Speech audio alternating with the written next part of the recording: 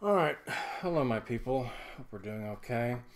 Um, this first video is going to be really similar to the first part of the class video. So if you've watched that instead, you don't need to watch this.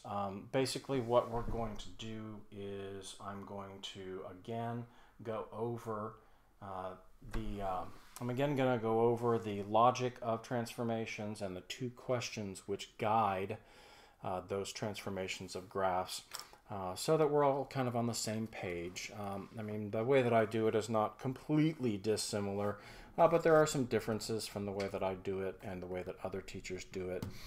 There's also differences between the way I describe these things and the way that some of the textbooks describe them. So, like I said, just to make sure we're all on the same page when it comes to these things. Now, what is the overarching logic of transformations? Kind of like, why are we doing? What is it? What questions are we really? Well, no, these are the questions that we're answering. But basically, what are we assuming when we do transformations? Okay, and that is when the form of the function changes, the graph changes in predictable ways.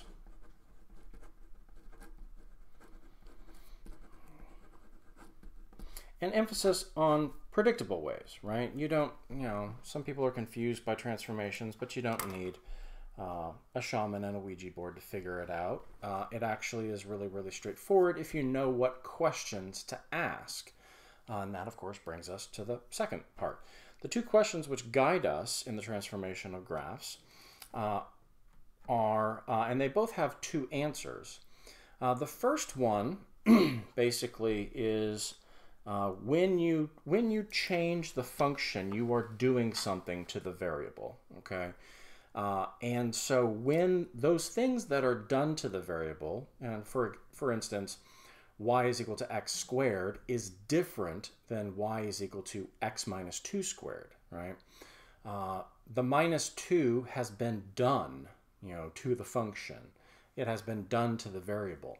So those things that are done to the function, the first question is it done before or after the named operation? Okay, and by named operation I mean the thing that gives the class of functions its name. So for the family of functions or the class of functions known as absolute value functions, the named operation is the absolute value. Okay, for quadratics it is the squaring.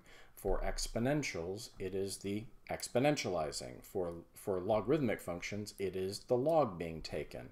And for radical functions, it is the radical being taken. So basically, we need to determine whether the thing that we're focusing on at that particular moment has been done to the function before the named operation or after. And of course, if I'm talking about before and after, I'm talking about a particular order, and that order, of course, is the order of operations. All right. You learn that, and it never goes away. It just sort of drops below the surface, and it persists throughout the discussion of everything that we do in mathematics. The order by which operations are done is always that PEMDAS that you learned in terms of order of operations. Now, the second question is it multiplication, division, or is it addition, subtraction? Okay, and the reason why these are grouped, multiplication, division, those are secretly the same operation, right? Multiplication gets you order of magnitudes larger. Division gets you order of magnitudes smaller. They're secretly the same thing. They just run in opposite directions. That's actually why they can be inverses of each other.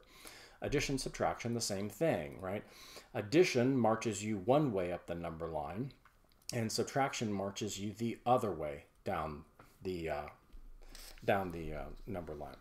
Now, we have two questions, both of which have two answers. So we're going to do it all logic-wise, and we're going to plop it here into a nice, neat little chart, okay? So let's go ahead and look at this. Let's put the before and after up here, and let's put the multiplication and division and the addition, subtraction here on the side.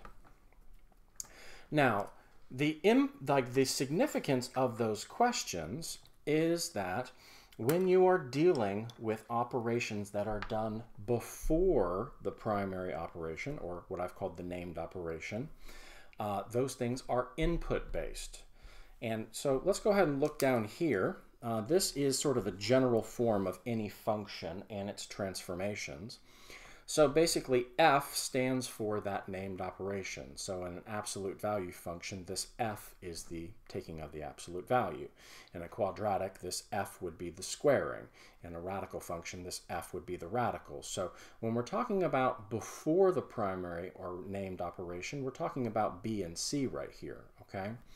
But if it's done before, okay, it is an input-based transformation. Input-based meaning, when we're speaking graphically, it affects the horizontal the horizontal back and forth in terms of graphing and the picturing of the function. If it is after, it is an output-based transformation. If it is multiplication division, multiplication division is a change in shape. And if it is addition subtraction, it is a change in location. And that shouldn't surprise us. That's actually the same way we actually do computation when we're looking at it on the number line. If I take a starting value of 2 and I add 3 to it, I march 3 units up the number line to 5. If I multiply it by 3, I'm increasing it by an order of magnitude, not a specific number of places, right? So basically, addition subtraction will march you unit by unit back and forth on the number line, whereas when you're dealing with multiplication, it stretches across the number line or shrinks. And of course, that should make sense to us. All the Cartesian plane is just two number lines at a right angle that create a plane. Now, let's relate this down to what we have down here. C right here is the first thing to be done, right? So let's just say, just for instance, if I plugged in a value for x, right? If I plugged in 4 for x, the first thing that I would do in terms of order of operations is I would subtract c. Now that is addition subtraction, and it is before the named operation, and so c is right there. It is a input change in location. It is a horizontal shift. Okay, well, let's look at B. B is multiplication division, but it's still before, okay? This is our horizontal stretches and shrinks, as well as our x-axis, as well as our y-axis reflections. Then the named operation takes place, and then I have multiplication division after, and that is A, and that is either x-axis reflection based upon its positiveness or negativeness, and it is a shrink or a stretch based upon its magnitude, right? And then of course D right here is after the named operation, and it is addition subtraction. It is a change in location on the output. These are your vertical shifts. And the reason I did it in that order is because that's the order of operations, and of course that helps us to sort of see the reason that I got. Now there are reasons why I focus on the order that they're done in, and that will become evident here before long. But it's important that we parse this out and get a understanding of what all this means, because this is the language that I will use every time we talk about graphs. Now, before we move on to specific examples, let's actually talk about our B and our C value. Because B and C, as you know, as you've probably been told and you've probably noticed, act differently than A and D do. And in the past, I've asked students this. I said, okay, why is it that when I add 1 right here, plus 1 is positive, but why does it move me in the negative direction? And of course, hands go up, and the answer is predictably because it's opposite, which doesn't really answer the question. I've asked why is it, and I've just been told it is. I want you to understand why the plus 1 moves us in the negative direction. So let's go ahead and look at the difference. Basically, I want to compare x squared and x plus 1 squared in order to be able to, and if I compare them, then I'll be able to see numerically why this is. Now, if I plug in 0, I'm going to get 0 squared, 0, 1 squared, 2 squared, 3 squared, 4 squared, and 5 squared. That shouldn't be all that difficult. When I plug in 0 over here, though, I'm going to get 1 squared. When I plug in 1, I'm going to get 2 squared. When I plug in 2, I'm going to get 3 squared, and 4 squared, and 5 squared, and 6 squared. Now, if you'll notice that these are, of course, the same outputs, they're just at different inputs, and that's what the shift really is. It is taking outputs and associating them with a different input. And notice that this maps onto this one. Well, why? Well, here's the thing. If I want 1 as an output for x squared, I simply have to plug in 1. But if I want 1 as an output here, I can't plug in 1. There's already a 1 right there. So x has to be 1 unit more negative to compensate for that plus 1. And the same thing is true here. If I want an output of 4, I have to plug in a 2 into x squared. If I want an output of 4 over here, I have to plug in a number that is 1 unit more negative to compensate for the fact that there's already a plus 1 right there. So in the end, the plus 1 is not your transformation. The plus 1 is, your transformation is what must x be to compensate for plus 1, and it must be 1 unit more negative. And that's why it moves us to the left. Now it's the same, that's of course a C value. It's the same thing with a B value. If I plug in 0 here, I'm going to get 0 squared, and 1 squared, and 2 squared, and 3 squared, and 4 squared, and 5 squared. Now, if I plug in 0 right here, I'm still going to get 0 squared, but if I plug in 2 right here, I'm going to get 1.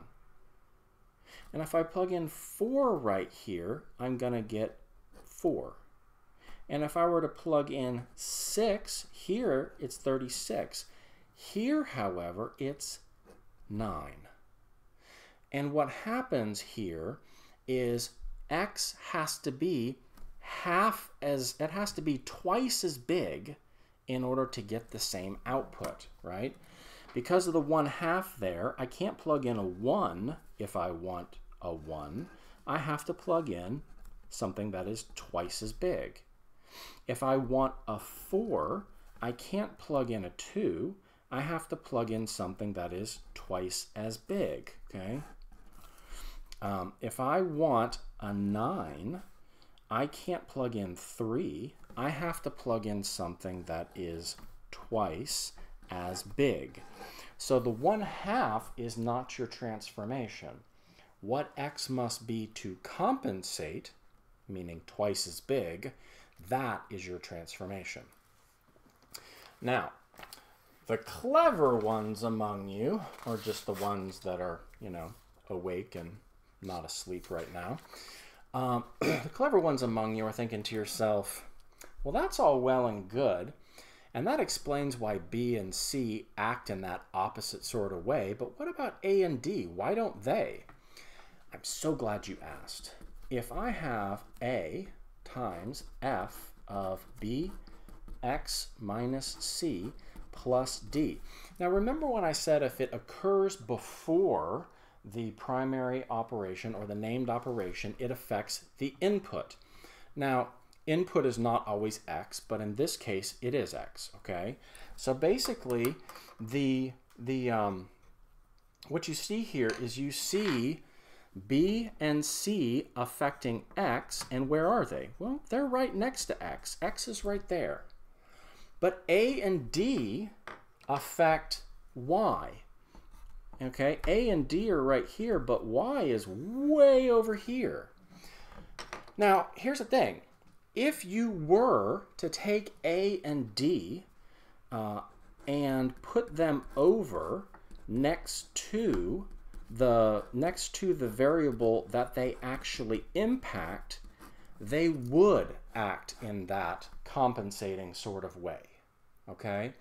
So the reason that A and D act in a way unlike B and C is because A and D are sort of away from home, because they are away from the variable that they impact. If they were over here next to the variable that they impacted, they would behave in exactly the same way that B and C do. And we would talk about those output transformations as being compensating transformations for A and D. But we, because, partially because it's just nicer and neater, but partially because of our calculator age, we like our functions to be explicitly stated in terms of y equals. The all-important y equals is what causes us to entertain A and D as over here, away from home, sort of away from the variable that they impact. Now, this has all been sort of abstract because I've been talking about sort of some function f, okay? And I want to drive it home just a little bit, and so I wanted to sort of give you this in terms of the different classes of functions that you've actually already seen. And so instead of f, here I have the absolute value bars, and we see bx minus c in terms of the order of operations happening before the absolute value bars, and the a and the d happening afterwards. And of course you want to, you want a more numerical example, you have this, okay? The plus 4 and the times 1/2, or divided by 2, my c value and my b value would be done. If you were to plug in a value for x, they would be done to that value before you then took the absolute value. And of course the 3 and the -1, 3 and the -1 would happen afterwards. And the same thing with the squaring right here, and the same thing with the radical, and the same thing with the exponentializing, not a real word by the way, and the same thing with the logging, the logarithm, okay?